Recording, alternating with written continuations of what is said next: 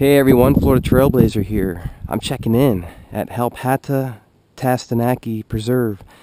I'm deep out here in the wilderness, enjoying this beautiful area. A lot of history here. And I found this old artifact here along the trail. It's really interesting. It's part of an old, looks like the farm equipment, an old wagon. Looks like it was pulled. And behind it is a wheel with blades on it, and it most likely was used to plow the land, and it's pretty old. And it's just sitting here off one of these old dirt roads, which is all overgrown with tall grasses now, so it looks like there's a lot of pastures around here, old pastures and old perhaps farming roads, and this is right along it. It was just left here.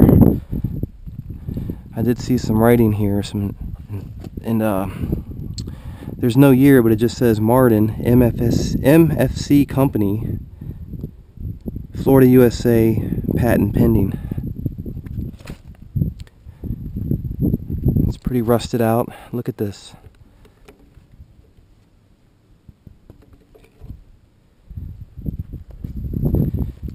And you can see the chain.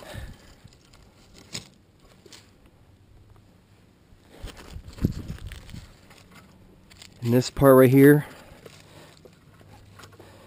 is what hooked up to whatever pulled it.